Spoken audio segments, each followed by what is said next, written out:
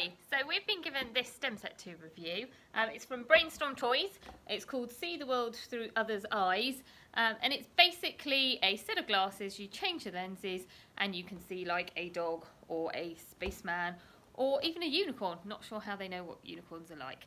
Anyway, boys are at school at the moment, so I thought I would show you the inside of the kit and how it works.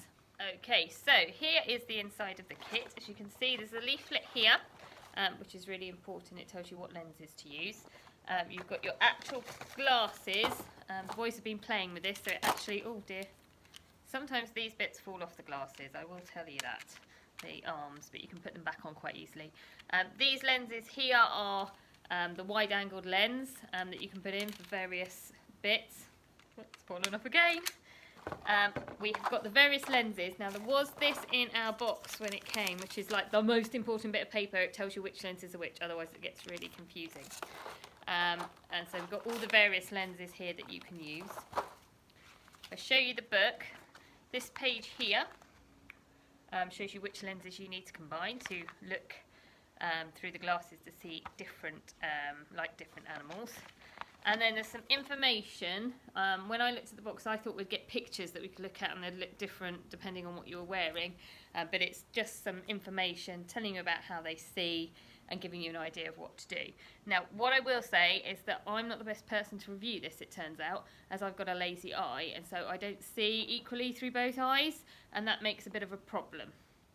Okay, so one of the easiest ones is the dog. If you look at the instructions here, it will tell you, I've lost it now, that a dog needs a blue and a yellow lens.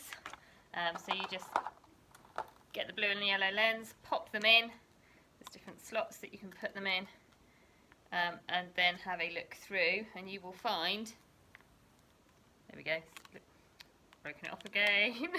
does go on, I don't know why it keeps falling off at the moment.